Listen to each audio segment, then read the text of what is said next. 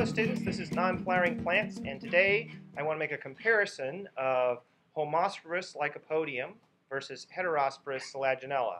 These are both lycophytes, and they both have a life cycle in which the sporophyte grows off of the gametophyte and attains dominance. So in other words, they're pteridophytes. So let's start with Lycopodium. Remember, Lycopodium is the homosporous one.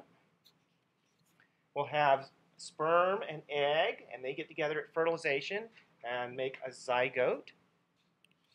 That zygote's first division makes a suspensor cell of the embryo, and then it makes an embryonic cell. The embryonic cell goes on to make the rest of the embryo. So there we have an embryo with a foot and a shoot and the first leaf, and the suspensor cell is still there.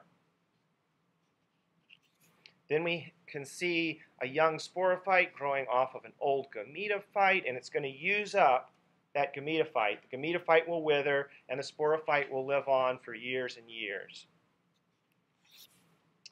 Here's a more developed sporophyte, which has roots, and its leaves, and then strobili. And if we take a section through one of those strobili, we get a strobilus that has sporophylls, and those sporophylls are microphylls. They are a leaf that has a sporangium borne on it.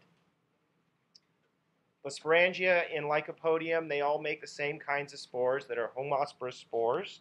So we have a sporocyte, it undergoes meiosis, makes spores. The spores are haploid, the spores disperse.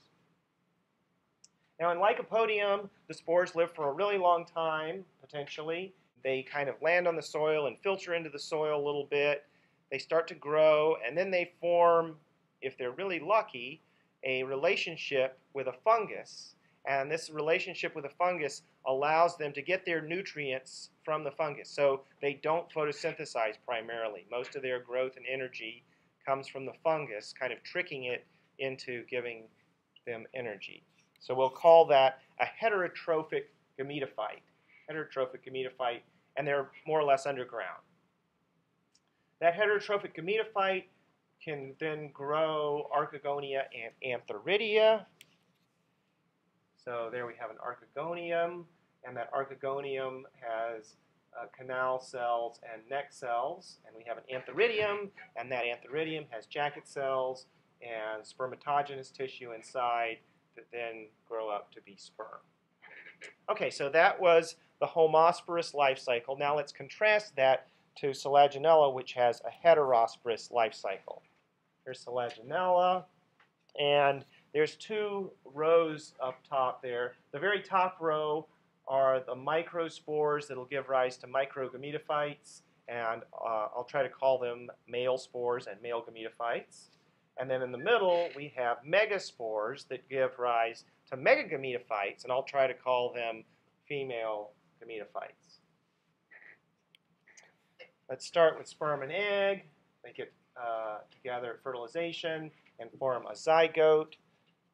The zygote divides. We get a suspensor cell and an embryonic cell. The embryonic cell continues to divide, and it forms this apical meristem, which allows it to grow a shoot. Here's the embryo with a foot rooted in the gametophyte, a root, and a shoot, and then the suspensor is still there too. So then the next stage there, we see a young sporophyte, and it's growing off of the megaspore. You can see the megaspore wall there that would have contained the megagametophyte inside of it. And it's no bigger than it was when it was made. Here's a picture of the mature sporophyte. It has roots on a rhizophore. It has leaves, and those leaves we'll call microphylls. A microphyll is something that has a single vein in it, or evolved from something that had a single vein in it, as opposed to in ferns, where the leaves are megaphylls that have branchy veins. And on this Selaginella, we have a strobilus.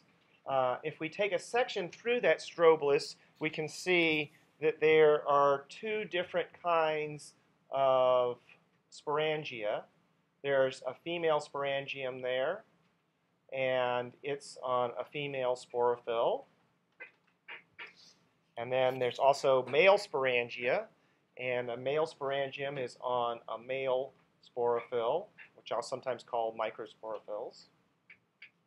Inside of a male sporangium, you'll get a lot of sporocytes, and those sporocytes undergo meiosis and then disperse, and they're kind of like spores of ferns. They're pretty small. So a cool thing that happens is that inside of that male spore, you have a division, and that starts making the male gametophyte.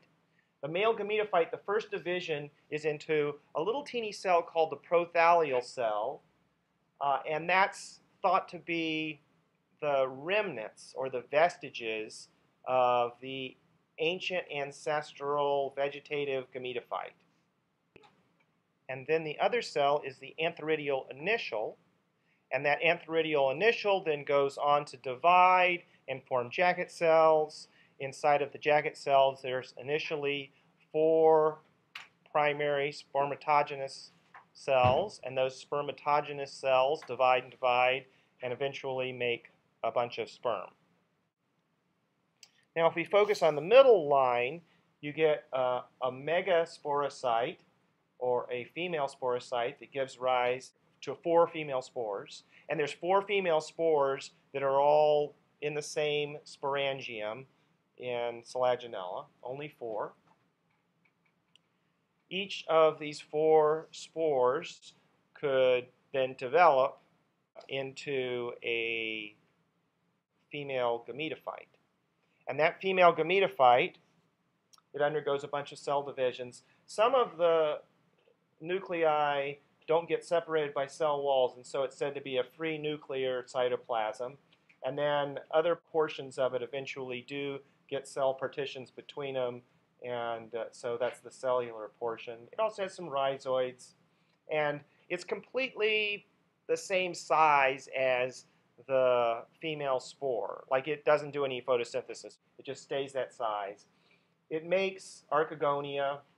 Those archegonia have neck cells and canal cells, and of course an egg. So that was my comparison of the homosporous Lycopodium to the heterosporous Selaginella. They have 2 fairly different life cycles, but you can see how they could have evolved from one homosporous condition. And you can also think of heterospory as a convergent evolution on something. That is, seed plants are also heterosporous, and so Selaginella has independently invented heterospory, very separate from seed plants. And that's all that I have to say about that.